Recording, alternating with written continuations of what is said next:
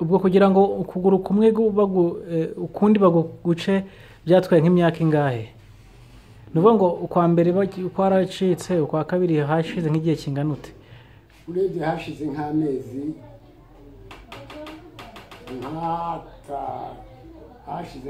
nk'atatu kuko akangaka ubu bagaciye mu kwa 9 bagaciye mu kwa 9 reba aho bigeze n'ubu baracyashyira imiti. Ubu se ubu buribwe bumeze bute? Wumva bimeze bite muzehe? Uburibwe burandya cyane, burandya singi ikintu nkora, rero nubone ntacyo nakora uretse kwicara, ariko cyane ari ubunini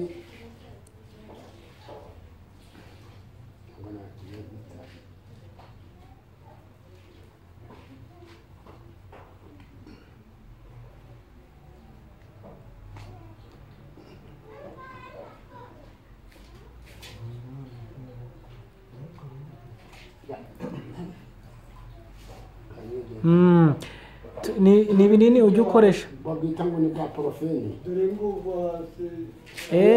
Abo ukoresha ngubwo hasi yabutaye.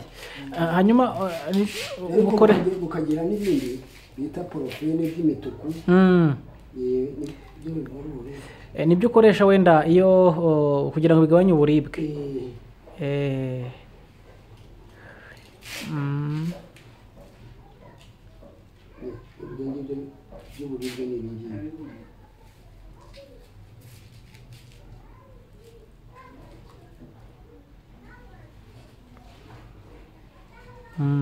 Hanyuma muze iyo miti ubushobozi buturuka he? Urabona nta kintu ubasha gukora kugira ngo wenda ubashe kuyishyura, aho bigenda bite? Dusangize uko biba bimeze kugira ngo ubashe kubona ubushobozi bwo kwishyura. Kugira ngo rero mbone utu tunini mfite utuzu hano dore turi aho ngaho mu rugo, nitwo mbasha gukuraho icyo ndya, nitwo mbasha no kubonesha utwo tunini. Kuko nta kindi kintu ushobora kubasha gukora. Ntacyo ntabwo byoroshye, abaturage duturanye bayingenzeho tugure, dore ko ubuhaje kugurisha, tugure se wambye bikananizwa n'iki, ese nzagurisha ntari ujye gushaka ahandi nanone nakongera kuba bose ukuyapfusha ubusa nirirwa abo turi kumwe mbagaburira ejo byashira bati ubundi ntabyo twariye. Hanyuma muze ufite abana bangahe? Umuryango w'abana bangahe kugeza ubu ngubu? Icyo nakubwira rero abo bana n'umugore twababyaranye n'umwe. Umwana w'ubiyo iyo amaze gushaka, cyane cyane umuhungu abahuye n'ubuzima busharira, bitari ukuvuga ngo abahuye n'ibibazo mbese bimugomba, akamenya urugo rwe. Abana ni 3 b'abahungu na 3 b'abakobwa.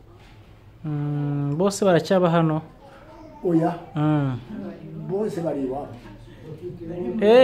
Ntange ikibazo narimbajije, bose bafite ingo zabo. Impamvu nembajije icyo kibazo ndashaka kumenya ese abo bana bo nta kintu bafasha umusaza bo bimeze bite mu bijyanye no kumufasha kubaho, kubera ko urabona nta kintu urusha gukora? Rwose uretse kubeshya no kubeshyera duterana urubwa, mu by'ukuri nta urazana amafaranga nibura 5,000 tubigereranye buri kwezi. Urumva ko 5,000 buri kwezi atari amafaranga menshi, nta urayampa buri kwezi, urumva.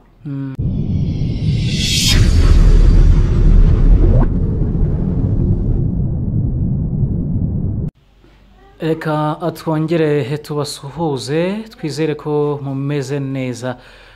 mwe mwese mudukurikirana umunsi ku munsi, twizere ko mukomeje kugira ibihe byiza. Uyu munsi urabaho, ejo bikanga, ariko byo byose burya n'Imana ibitanga. Nitwa Jazo Christian, hanyuma iyi ni Nyurwa Family TV show. Twatembereye nk'uko mumaze kubimenyera, rero tugira gutya dufata urugendo rutoroshye twerekeza hirya y'imipaka. Twerekeje hakurya y'umupaka w'umujyi wa Kigali, hanyuma dushakisha inkuru twabateguje cyangwa se inkuru twabemereye kujya tubagezaho umunsi ku munsi. Twabasezeranije ko dufite akazi katoroshye ko kuzenguruka igihugu dushakisha uko abantu babayeho, ubuzima bwabo ndetse n'imibereho yabo ya buri munsi. Niba nawe hari umuntu uzi ufite ubuzima butameze neza cyangwa se ufite uko abayeho bidashimishije cyangwa se bituma agira ubuzima butari bwiza, nyaboneka gerageza tuvugishe muri iyo nimero tuguhereza, hanyuma uturangire kugira ngo tumufashe kuba twamenyekanisha ubuzima bwe, ndetse n'abafite ubufasha cyangwa se ufite umutima wo gufasha abe yagira icyo gitekerezo. Nabivuze ngitangira, nitwa Jazo Christian, bayita Nyurwa Family TV show. Twamaze kubereka ko hari ibyo dukora bitandukanye n'iby'abandi umwaka twazanye. Uyu munsi rero turi hanze imipaka y'umujyi wa Kigali. Twasuye umusaza, araza kubivugira byinshi bijyanye n'ubuzima bwe, ndetse araza no kutubwira imyaka afite. Uraza kumenya ikigero agezemo, ariko nanone ngira ngo uri kureba imbere yawe afite ikibazo cy'ingingo. Ni ikibazo kitoroshye, ariko nanone ni ikibazo we ufite umutima wo gufasha hari icyo wamufasha. Reka tumuhe ikaze, abashe kutuvugisha, abashe kutuganiriza, abashe no kutubwira uko ubuzima bumeze, hanyuma ibindi byose urakomeza kugenda ubyumva muri kino kiganiro. Twamusanze iwe. Mwiriwe neza muze? Amakuru yanyu? Turaho, turakomeye. Mwebwe bimeze bite? Natwe turaho, ariko turiho nabi. Biragaragara ntabwo byoroshye. Twahuye izabukuru byari bisanzwe, noneho dukubitiramo n'ubumuga. Ubumuga rero bikaba naragiye kumugara, mbese mugara hasi no hejuru, kuko ari umugore wanjye ni izabukuru, nawe arakuze, ari nanjye ndakuze. Uko turiho rero urabona ko ntabwo tubyishimiye, uretse umwanzi niwe wadushimira uko turiho. Hanyuma muze, wenda turaza kubigarukaho, tugaruke ku buzima ubayemo, tugaruke uko mubayeho muri iki gihe, ariko turagira ngo ubanze utubwire ubundi uyu muryango turimo ni umuryango wande, amazina yawe, ndetse unatubwire uko duhe muri rusange ishusho y'umuryango w'ahangaha twasuye. Ishusho y'umuryango rero wamwasuye, amazina nitwa Karangwa Joseph. Karangwa Joseph. Ubwo navuga n'umufasha? Nta kibazo, nawe nabonye ari hano, nta kibazo rwose. N'umufasha wanjye Tereza Mukankuranga.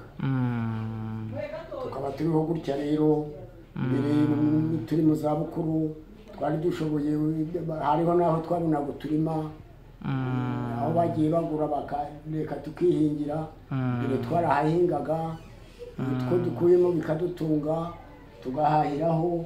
None ubu ngubu aho twahingaga ntaho tugihinga. Mbese hariho umuntu uhaguruka akirukanka, niwe navuga uriho muri iki gihe. Ubwo rero urumva ko imibereho yacu ntayo. Tugusanze mu rugo, twanze kugushyira hanze kuko bitoroshye. Batubwiye ko ngo umuntu bisaba ko hari umuntu ugomba guterura akagushyira hanze. Se n'umukecuru, bigenda bitewe wenda iyo wifuza kujya hanze, mbere ko twinjira neza uko byagenze ubuzima bwawe bwose. Uko mbona rero umuntu, abantu bangirira icyo kibazo, ni bya bindi bavuga ngo gira neza. Ibyo nyine, iyo ndi mu buriri, umukecuru ashobora kujya imbere y'umuryango, yabona utambuka ati ngwino nkwereke iki kintu mfasha, akaza bagafatikanya bagashyira ahagaragara niko kuhagera simpagera sinikingira sinikingurira ndi umuntu wasomye ndatereka rwose. ubuzima ndumva butoroshye. Hanyuma se muze byagenze bite byageze dusangiza ubuzima bwawe ubundi birumvikana wavutse nk'abandi bose ariko se byagenze bite kugira ngo uhure n'icyo kibazo? Kugira ngo mpure n'icyo kibazo byari muri 2016. Muri 2016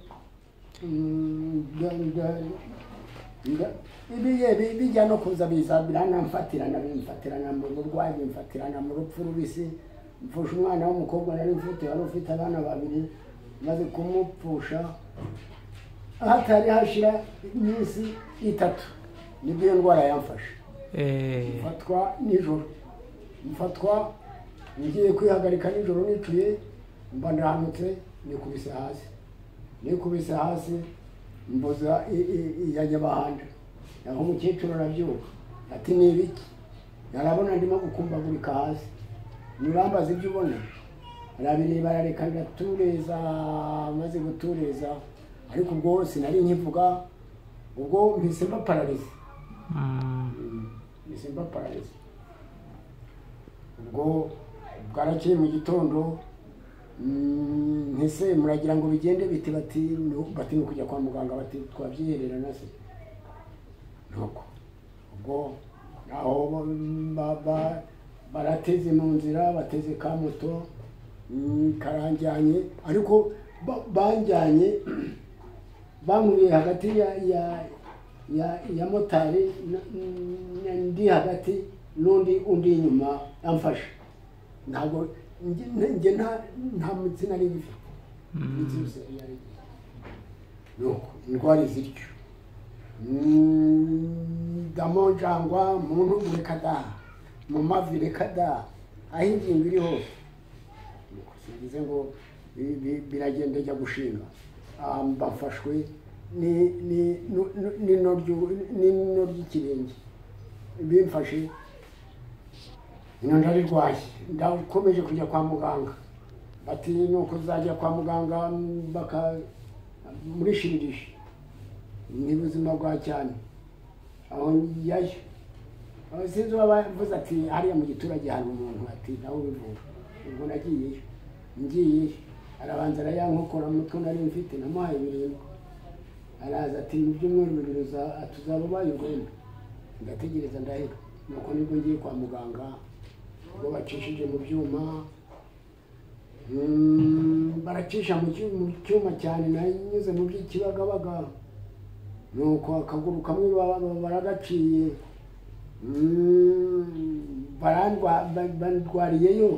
ndwariyeyo biratinze yewe n'urugo rurahasenyukiye hari igihe cy'imvura rurahasenyukiye hari umukecuru ntiyishoboye kandi iyo yakwishobora habaho akazi kananira umuntu ibyo ntiyabijyamo ariko by'Imana bamvuyeyo ndaza nicayeho mu rugo nkafata imiti bari banyandikiye nuko nanone njye kubona mbona ino ry'ikindi kiringi rirafashwe bifashwe ni ibintu noneho ntabwo nabitinda na sinabihagararana ubwo naranyarutse isubira kwa muganga usubiye kwa muganga bati no kujya kwa dogiteri waciye aka kaguru mbasubiye arandebye atubuze ikintu naho twagukorera ati ngubu ni kukwandikira ukajya guca mu cyuma i Kanombe ubuzima bwa cyane baranyandikiye ni Kanombe ngiyeyo naho batugiriye vuba na bwangu rwose saa sita yavuze byose tubirangije bancishije mu cyuma nuko urupapuro ndarubazanira ntibayishyikiriza batereka da bati ntaho biragera bati turashaka urwandiko rwa Faisal urwandiko rwa Faisal Faisal ko mva hajya y'abazungu hakagira abantu bameze neza nzatuca mu we muryango nzagenda mvuga ngo iki bizagenda bite batereka da bati ntabwo batiroroshye bati natwe tubona bikomeye ntabwo twakoherezayo bati iyo byagenze gutya icyuma bakigucishirizamo kuri mituweli bati ntabwo bakigucishirizamo nk'abo bantu naho ngiyeyo nahari banshishije mu cyuma saa moya z'ijoro buracya batuzohereze umwana aze gutwara igisubizo umwana igisubizo barakimuha nibwo banshishije mu cyuma igipapuro turakibona tumaze kukibona nibwo baje rero akandi kaguru baragaciye niko kakangaka ngo kukomeza hanyuma se habanje ukuguru kumwe habanje ukuguru kumwe kw'iburyo none se muze iyo ugerageje nko kujya kwa muganga wenda kuva icyo gihe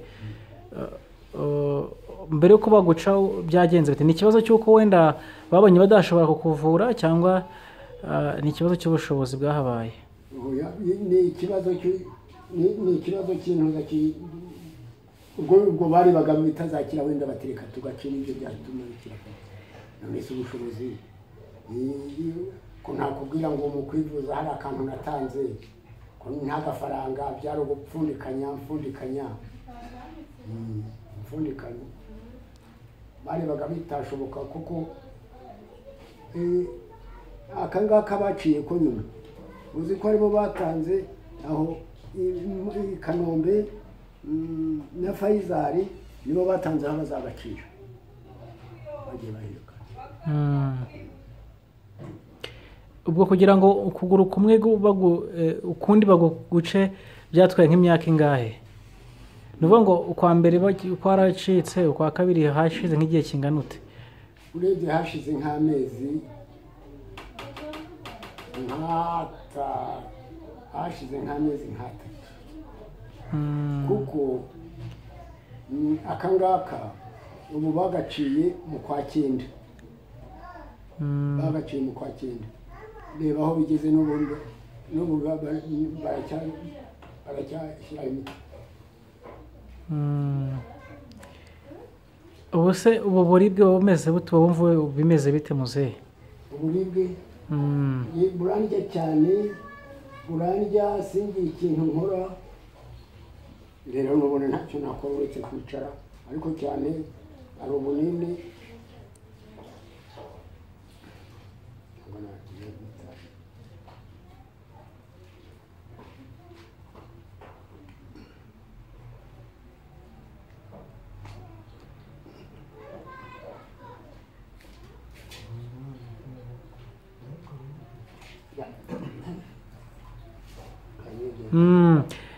ni ibinini ujya ukoresha babwita ngo ni bwa porofeni abo ukoresha ngo ubwo hasi yaba utaye hanyuma ukagira n'ibindi bita porofeni by'imituku nibyo ukoresha wenda iyo kugira ngo bigabanye uburibwe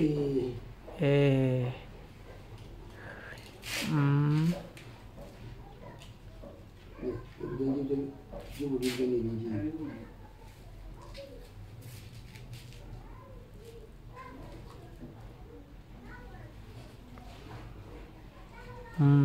hanyuma muze iyo miti ubushobozi buturuka he urabona nta kintu ubasha gukora kugira ngo wenda ubashe kuyishyura aho bigenda bite dusangize uko biba bimeze kugira ngo ubashe kubona ubushobozi bwo kwishyura kugira ngo rero mbone utu tunini mfite utuzu hano dore turi aho ngaho mu rugo nitwo mbasha gukuraho icyo ndya nitwo mbasha no kubonesha utwo tunini kuko nta kindi kintu ushobora kubasha gukora ntacyo ntabwo byoroshye abaturage duturanye bayingenzeho tugure dore ko ubuhaje kugurisha tugure ese wambye bikananizwa n'iki ese nzagurisha ntari ujye gushaka ahandi nanone nakongera kuba bose ukuyapfusha ubusa nirirwa abo turi kumwe imbaga buri ejo byashira bati ubundi ntabyo twariye. hanyuma muse ufite abana bangahe, umuryango w'abana bangahe kugeza ubu ngubu? Icyo nakubwira rero abo bana n'umugore twababyaranye n'umwe, umwana w'uyo yamaze gushaka cyane cyane umuhungu abahuye n'ubuzima busharira, bitari ukuvuga ngo abahuye n'ibibazo mbese bimugomba, akamenya urugo rwe, abana ni batatu b'abahungu na batatu b'abakobwa. Bose baracyaba hano? Oya, bose bari iwabo. Ntange ikibazo narimbajije, bose bafite ingo zabo. Impamvu nembajije icyo kibazo ndashaka kumenya ese abo bana bo nta kintu bafasha umusaza bo bimeze bite mu bijyanye no kumufasha kubaho, kubera ko urabona nta kintu urusha gukora? Rwose uretse kubeshya no kubeshyera duterana urubwa,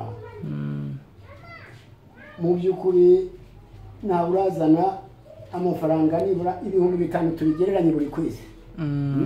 Urumva ko 5,000 buri kwezi atari amafaranga menshi, ntawe urayampa buri kwezi. Urumva yagize Imana tukaba dukubitanye akampa 1,000 akampa 2 nayo ngayo cyangwa se 500, nayo biterwa nuko afite. Ikindi wa muntu bamwe bagira n'urushako rurabananira, umugore iyo mumaze kubyarana yabona ufite akazi nk'aka ngaka abashaka kukagukuramo ngo ugende wangara asigare muri yanzu, nabo ugasanga udashinga atabyina nabo mbese rurangiye nawe ntibibagirwe. Ntabwo byoroshye. None se muze ku bijyanye no kujya kwa muganga, imodoka igutwara cyangwa abaganga gusanga hano, imodoka igutwara byo bigenda bite? Imodoka yantwaraga ubwo ndakubwira ko mbere nahasenyeye, mbere narashenye ibi byo gusenya ibi narashenye, ari imodoka yanjyanaga twarayihambiragaho n'umukobwa mfite umwe akayashaka yaba yatayashatse nanjye nkaba nayabonye, ariko ntabwo byavugaga ngo byagombaga uriya muhungu ngo reka azabwira undi muhungu ngo bizakore kuri uriya, reka da. Urumva mbese byari ukwirwariza. Ambara ako kantu neza kazamuka ku ishati, aho kamikoro kugira tukabone, kakakwambike neza amajwi kugira ngo yumvikane. Aho kari ngo bigenda bite imodoka igutwara, ubushobozi buturuka he? Turashaka kumenya uburyo ubayeho, mbese udusobanurira uburyo ubayeho. Uburyo mbayeho uretse ku uburyo mbayeho n'abaturage duturanye barabizi. Uretse ko uzi ko n'abaturage barabizi ko ndiho n'ubu ngubu uwo mukobwa niwe wishingiye kujya ashaka utwo kurya. Ibyo ndabara ibintu biribwa n'abantu rusange n'uwari we wese. Rero urumva ko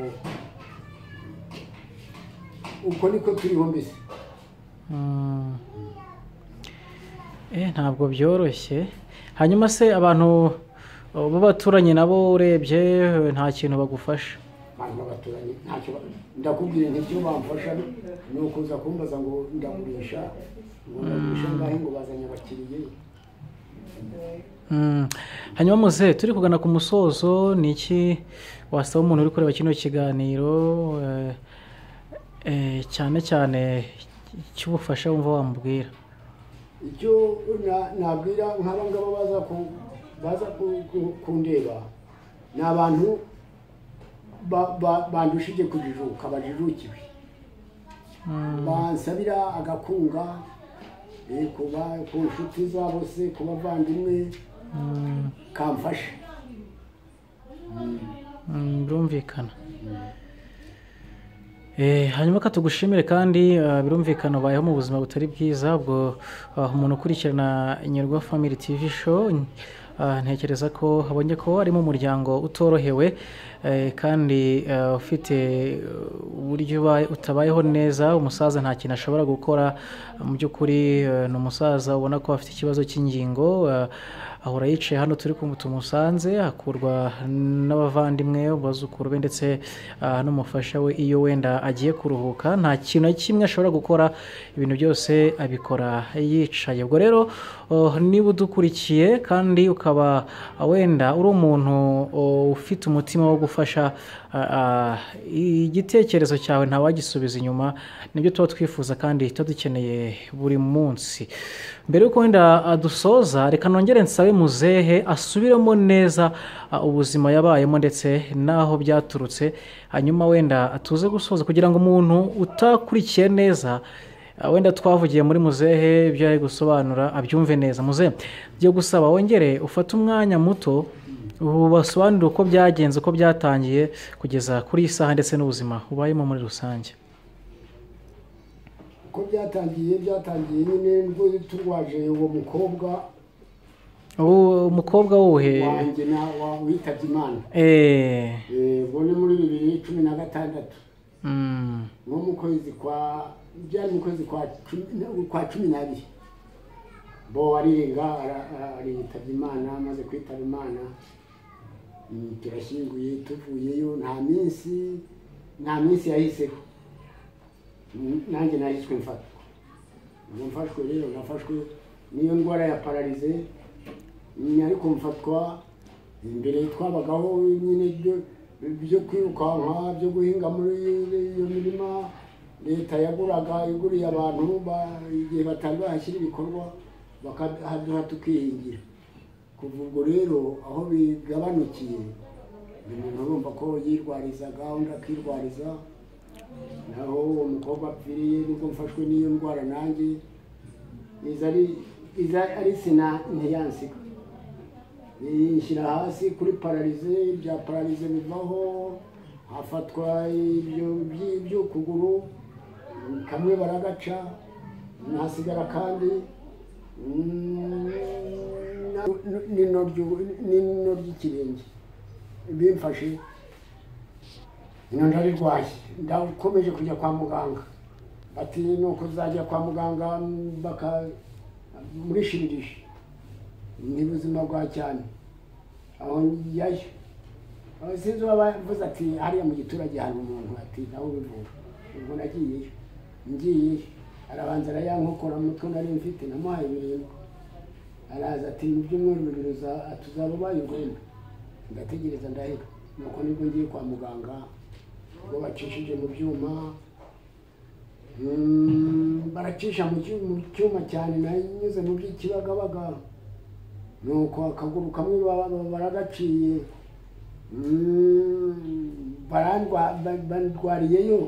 ndwariyeyo biratinze yewe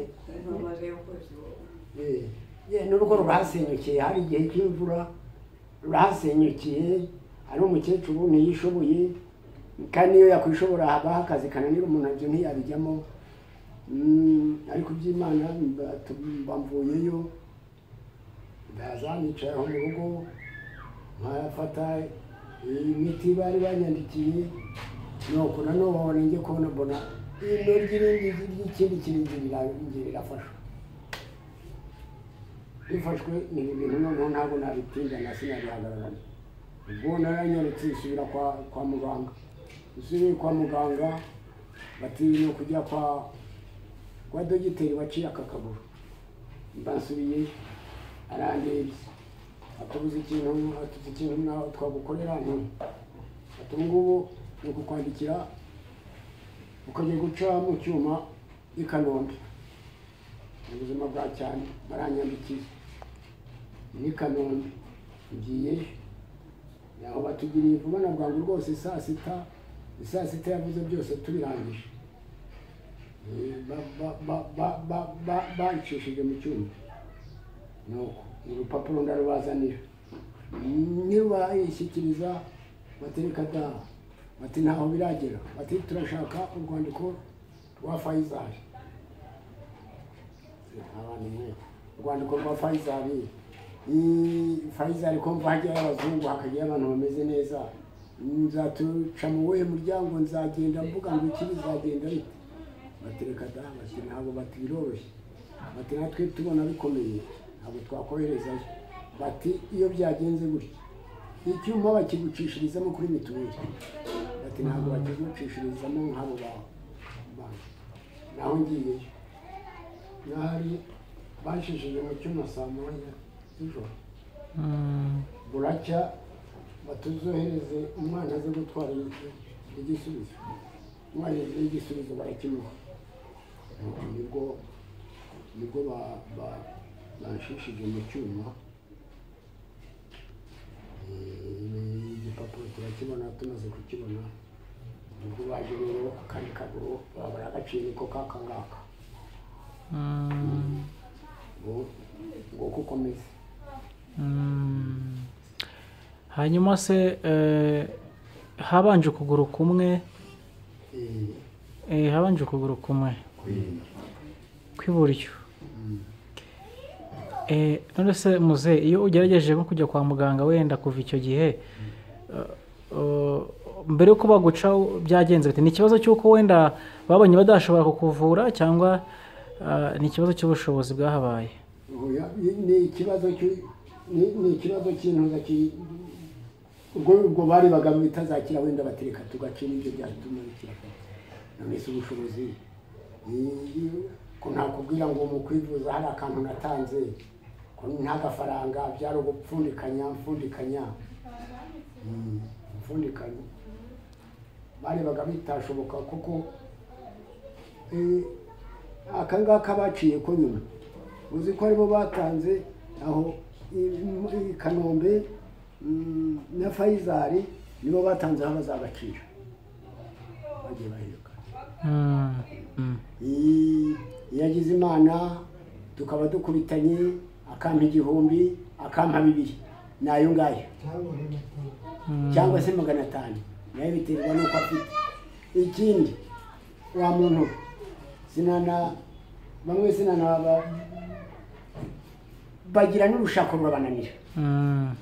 n'urushako rurabananira umugore iyo mumaze kubyarana yabona ufite akazi nk'aka ngaka abashaka kukagukuramo ngo ugende wangara asigare muri yanzu nabo ugasanga udashinga atabyina nabo mbese rurangiye nawe ntibibagire ntabwo byoroshye. None se muze ku bijyanye no kujya kwa muganga imodoka igutwara cyangwa baba abaganga gusanga hano imodoka igutwara byo bigenda bite? Imodoka yantwaraga ubwo ndakubwira ko mbere nahasenye mbere narashenye ibi byo gusenya ibi narashenye ari imodoka yanjyanaga twarayihambiragaho n'umukobwa mfite umwe akayashaka yaba yatayashatse nanjye nkaba nayabonye ariko ntabwo byavugaga ngo byagombaga uriya muhungu ngo reka azabwira undi muhungu ngo bizakore kuri uriya reka da urumva mbese byari ukwirwariza. Ambara ako kantu neza kazamuka ku ishati aho kamikoro kugira tukabone kakakwambike neza amajwi kugira ngo yumvikane aho kari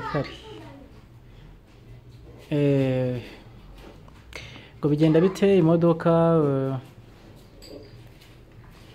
igutwara ubushobozi buturuka he?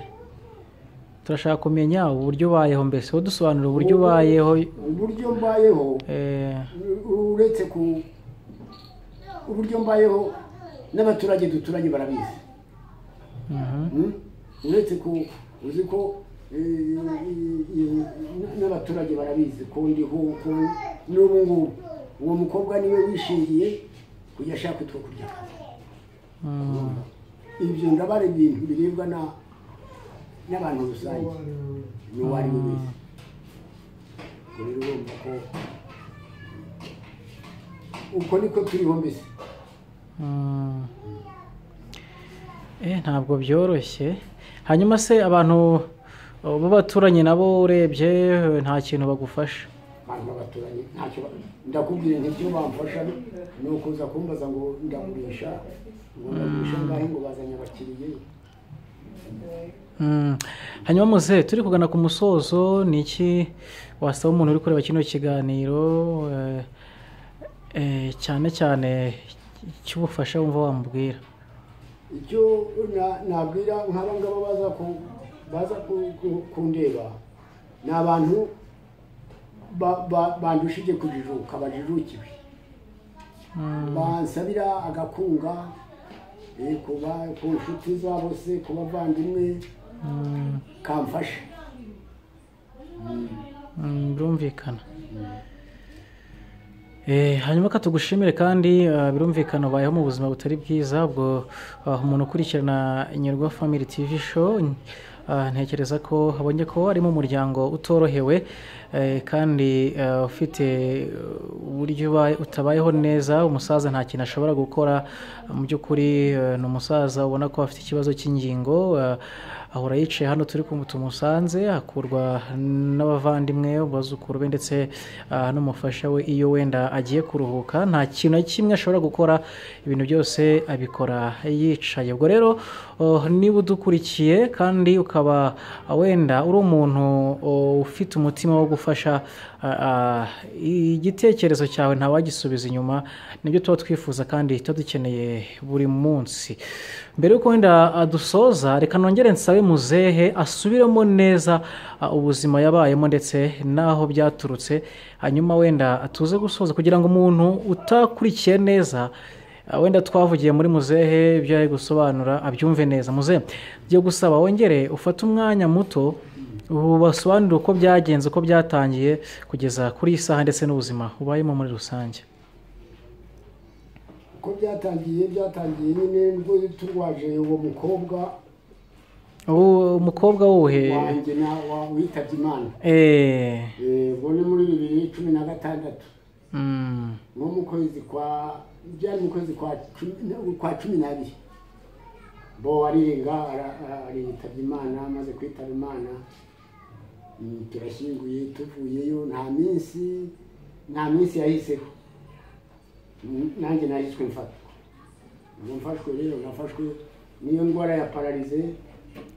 Ariko mfatwa imbere twabagaho nyine byo kwirukanka, byo guhinga muri iyo mirima leta iguriye abantu igihe batari bahashyira ibikorwa bakaduha tukihingira. Kuva ubwo rero aho bigabanukiye umuntu urumva ko yirwarizaga, undi akirwariza. Naho uwo mukobwa apfiriye nubwo mfashwe n'iyo ndwara nanjye ari sina ntiyansiga, nshyira hasi kuri paralize. Bya paralize bivaho, hafatwa ibyo kuguru kamwe baragaca, nasigara kandi nako kakiri umukinyitse, barongera n'akandi baragaca. Ubu kamwe akambere karakize, aka kabiri ubu ndakurukana nako turacyari nguko kundiho rero. Ntashingiye, nta rugero, nta kagira inka tugira ngo umuntu yaguvuriraho ku gaka, nta n'agakoko rwose. nuko Mana. Urakoze cyane kudusangiza ubuzima bwawe. Ubwo rero reka tugushimire muzehe. Namwe murakoze cyane rwose. Imana bakomeze barinde kandi bafashe muzabe intumwa nziza ubuhanga butengu hatuma mukuru namwe mu baye bakuru bagenda batuye mwajye mugenza mutyo munyiruka